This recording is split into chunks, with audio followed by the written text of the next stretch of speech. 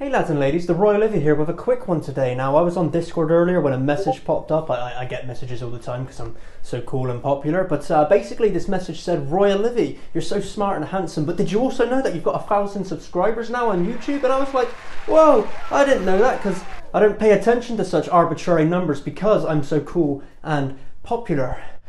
But yeah, that's pretty cool, I guess. The fact that over 1,000 people find me somewhat entertaining and at the same time not completely annoying to switch off the video is, well, you know, it's one of life's great mysteries, but here we are. So yeah, I just made my channel a year and a half ago. It's just been fantastic making videos and editing videos and doing videos and recording videos and posting videos and watching you guys comment on my videos. It's been great.